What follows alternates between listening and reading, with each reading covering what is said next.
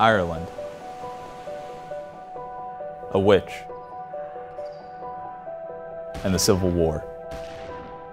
What do all of these share? A part of Mary Black's life.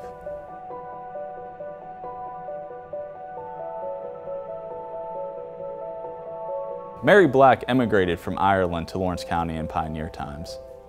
She was widowed and lived alone with her cat on the fringe of society, and residents would describe her existence as anything but natural.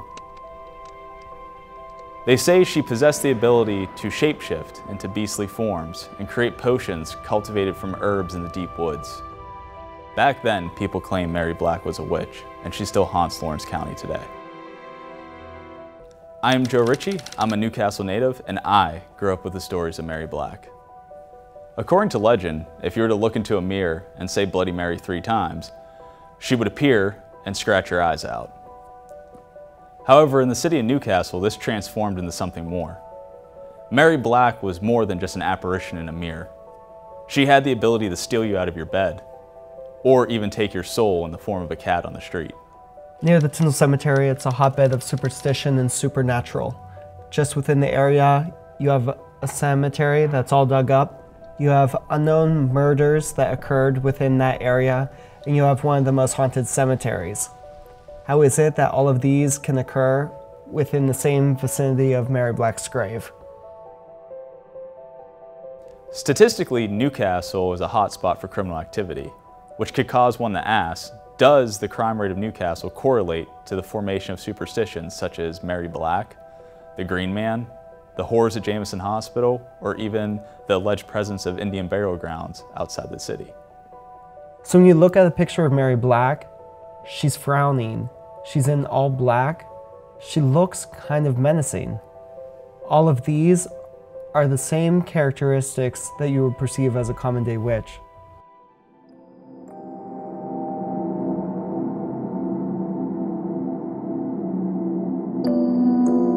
I, Mary Black, widow, residing in the village of Newport, Big Beaver Township, Lawrence County, Pennsylvania, being of sound mind and good health, yet realizing that life is short and death sure, and liable to come to me at any moment, I therefore make and publish this my last will and testament.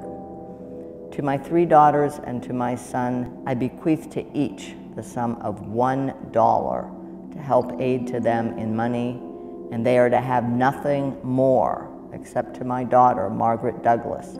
I bequeath my large copper kettle, and I give, bequeath, and devise to my grandson, Charles Reinhardt, my house and the lands belonging thereto. I have signed and sealed and published and declared this will, done at Newport, Lawrence County, Pennsylvania, on this 20th day of April, 1881. Signed, Mary Black.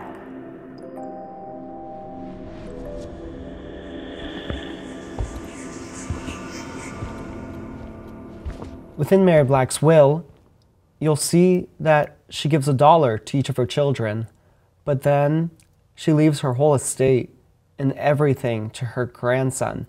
So why might that be? Many times, I've heard rumors about her, coming out of her grave at 12 o'clock midnight. I never really believed in it then, and just for fun, we went to see her. We walked for a while up a pathway through the woods. It was 15 or 20 minutes before midnight when we started walking. My girlfriend Debbie and 2 others were with me. The men each had a flashlight.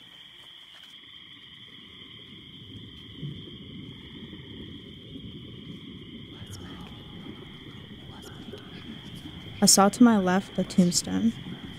We started walking towards it.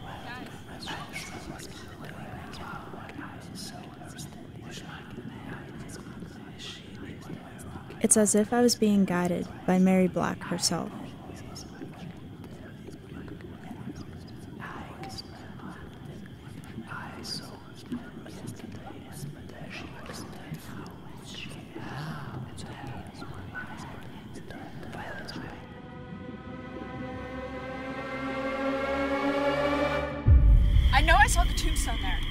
really don't like these guys. Then when we got there, it turned out to be a tree trunk.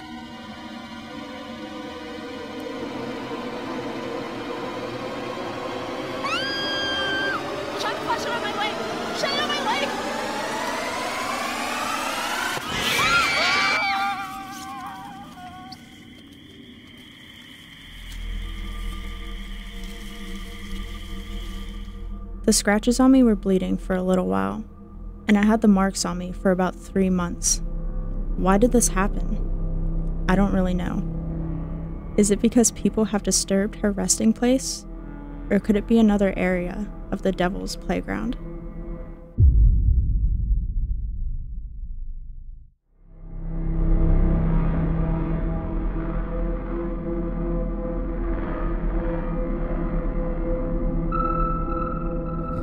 All right, so Harry the Hermit, his name was Harry Stein, and he lived in the general area of the Tyndall Cemetery, which was still, you know, the name Harry the Hermit indicates that he lived, you know, an isolated life. During the 1950s, he was a talented story writer.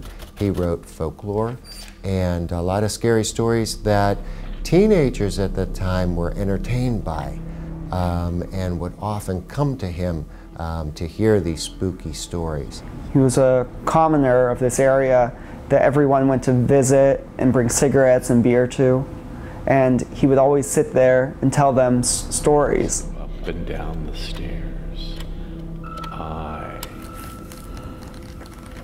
So one of the stories that Harry wrote was Memoirs of a Backcountry School, and the characters in this particular story were children. Children that would frequent graveyards in the region, and these graveyards were places where the supernatural oftentimes met the natural world.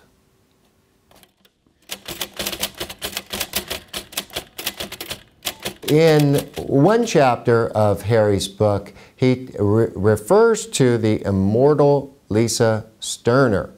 And that character is associated with witchcraft and a black cat. So obviously, this is a play on the Mary Black story, and the immortal Lisa Sterner seems to be a character born from Mary Black. He actually coined the whole story of Mary Black. Now, he didn't say her name outright, but eventually the story came to fruition where her name was associated with the story, and then all of the kids in town picked up on that and then went to visit Mary Black's gravesite in the Tyndall Cemetery. We're talking about the genesis of Mary Black becoming a witch. This was a creation of Harry Stein. So, to the community, Mary Black becomes a witch only because of those stories, both the ones that were written and the oral stories that he would tell. I don't think that there was anything immoral, so to speak, about him taking someone's name and creating a story about it. I think that what is immoral is the way that people have handled those stories. You know, this is folklore gone to extremes, and it's in the reaction of people and not the stories themselves, because the stories were never created to harm anyone. I really can't blame the devastation that happened generations later on a fictional story that was only made to entertain a bunch of kids. I believe that Mary Black was just simply a good starting point for a story. That's all. So where is Mary Black now? On March 20th, 1888, she was buried in Tyndall Cemetery. And eventually, following Harry's stories, the kids who heard these stories went to the cemetery and dug them up out of morbid curiosity. And eventually, people reported that her bones were found during a Satanic ritual in West Pittsburgh, or her bones were found in Votex parking lot. So where are the bones? of Mary Black.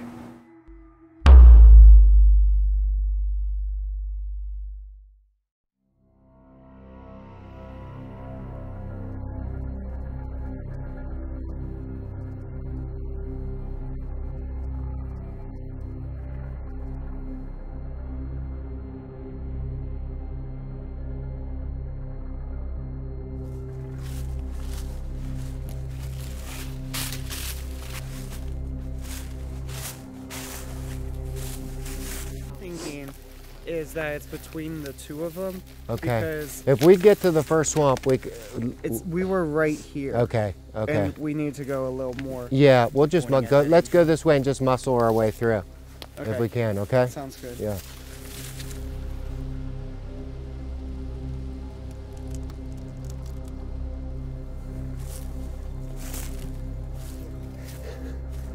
I think we should take the lower road here because the jagger bushes are pretty thick up there. Yeah. You agree? Yeah, Okay. I think this works. And here we have they've left us a breadcrumb, so we know we're going in the right direction.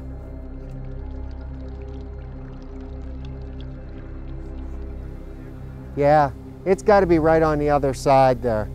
It's just hard getting from this point to there.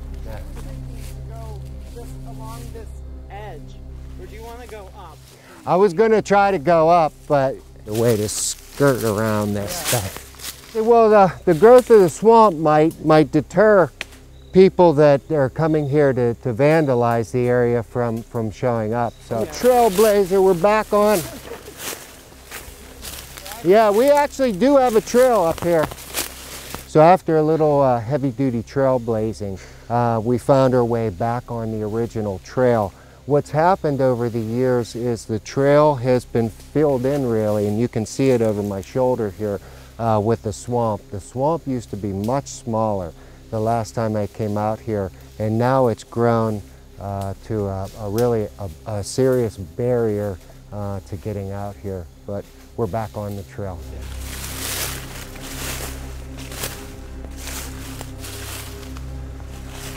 We're nearing the end of it. Yeah, we did. Hi, Mary Black, right here. There's one of the holes. How sad. Which name is that? Well, Andrew, Oh, wow. there's a hole in the ground, so, Oh, wow. yeah. Somebody was digging. And there's supposedly 30 burials in here. 30? That's what I had read. Yeah. You know what that is, Someone's right? Grandfather. Yeah. Somebody's excavated that.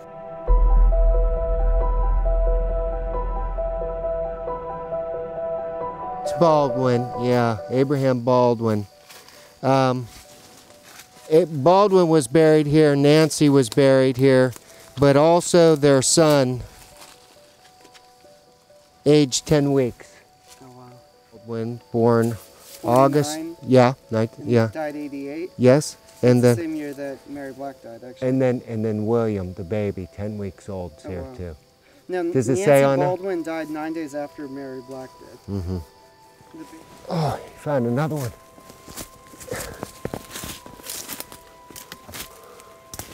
Oh, shoot. That's a big one. See, that is Someone breadcrumb. was drinking back here. Bob. Yeah. This one dug up as well. This looks like the corner piece to another one too. That's definitely It's carved yeah, too. carved. That's definitely one. An indentation. Yeah. Yeah. How's the feel, Bob? You are How do you too. feel about that? You are too. I'm wondering if this is just natural subsidence a little bit, or So settling. if somebody started digging at it. Yeah. That in there. So it looks like it's something big enough that somebody could have picked up and walked away with. Randy wasn't here to dig it up. I think stone-wise, that's all we're going to find.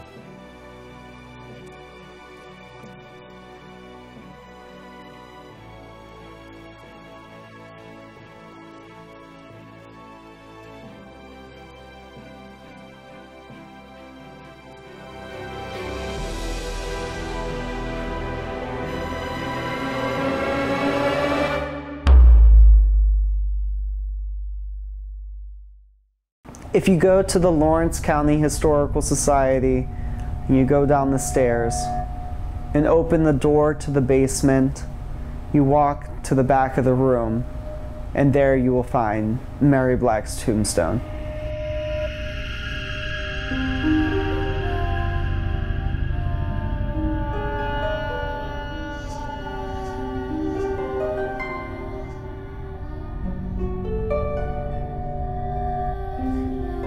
Mary Black's tombstone was brought to the Lawrence County Historical Society in the 1980s after the cops found that the tombstone was being used for satanic rituals. So now, here at the Historical Society, we keep Mary Black's tombstone safe in the basement.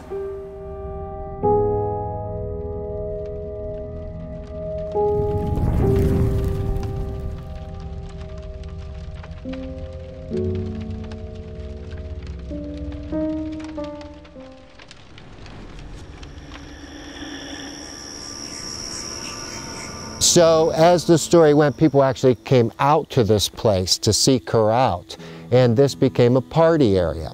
And from a party area, look what we have today. Yeah. So it escalated over the years and got worse. And in the late 1980s, you know, this happened. The stone was removed and the body was taken out of the ground. And the good thing is that the authorities brought the stone to the Historical Society for safekeeping. Good thing that it wasn't just brought back here. It would have been a repeat offense, I'm sure. But this is where we're at because of a story. And like I've said before, folklore is fun. We can learn a lot about it too. You can learn a lot about your community from folklore, but it grows. It's like a snowball that grows. Every generation builds on it. And in extreme cases, we have situations like this, where instead of a graveyard here, we've got a bunch of holes in the ground that should be hallowed ground and not holes in the ground. It's a teaching moment.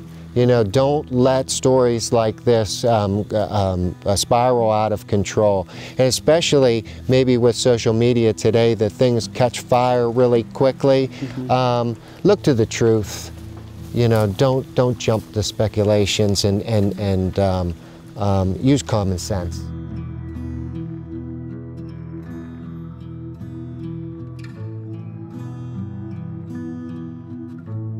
My name is Joanne Lockley Wetzel, and I am one of the many descendants of Mary Black. She would be my great-great-great-great-grandmother. That's 4 greats, count them. But you know, Harry the Hermit made it personal. You know, he picked out a name, and because of that particular singling out, that specificity on his part, you know, he really changed. He changed some of the history, I believe, associated with Mary Black, and probably not for the better. I love scary stories. Do I believe them? No, I don't. Because we have science now, we can account for all of that, for those things that go bump in the night. I think the human factor and what humans do to each other is much scarier than anything that supernatural could come up with. Yeah, I think that if I could speak to anyone passing on scary stories and people who are digging around in history, I think that the idea is to try to keep it historically accurate. You know, if you want to make up fantasy stories, great, but please don't associate your stories with real historical people who lived and died and who were good, hardworking people and don't deserve to be associated in a negative way. I guess the easiest way to describe her, she was 87 years old when she died in 1888. 1888. She had a husband, she had children, and upwards of, was it supposedly 9 children? I think 9 children. One of them passed away before she immigrated from Ireland. Yes. Born in 1801, died in 1888. And the thing is, she lived a normal life. In fact, she had 3 children that fought in the Civil War. One died in a prisoner of war camp. You know, so they were a pioneer family. You know, patriotic. Husband worked on the railroad, or digging the canals, building the canals. What you would consider a pretty typical pioneer family. Yeah. Well, I guess that when you talk about her past, she really wasn't a witch. Just a typical lady in the 19th century. Mm-hmm.